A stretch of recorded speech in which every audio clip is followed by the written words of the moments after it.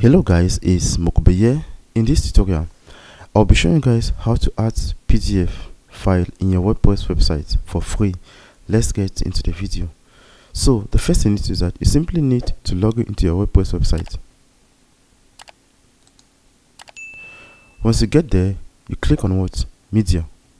Click on library. So we'll start by uploading our PDF file here. After which you click on choose file.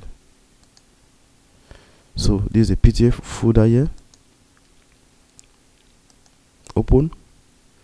Okay, so guys, after uploading the PDF into your WordPress website, we'll simply start by inserting this PDF in either in an existing post or page. Let's say you have a page, so we're going to click on all pages. So we want to add this PDF folder in any of these pages, so we are going to use a sample page. Let's say you want to add it on Samsung, so you are going to highlight on it. You click on this link here, after which you come back to your media, come back here, click on it, you come and copy the PDF link. After copying the link, come back here, you insert it here. So after that, you click on what? Apply. So you can simply add it here. That's California. Add the link again. So you can add as many links as possible.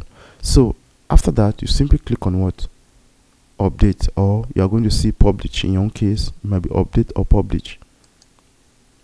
So we are going to verify. We click on pre-review changes.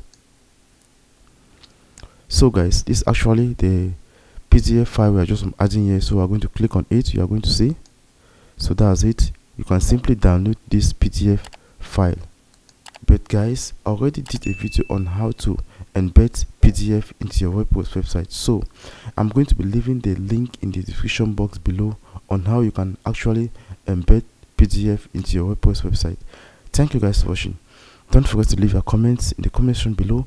If you face any difficulty doing this, we love you all. See you in our next video. Peace out.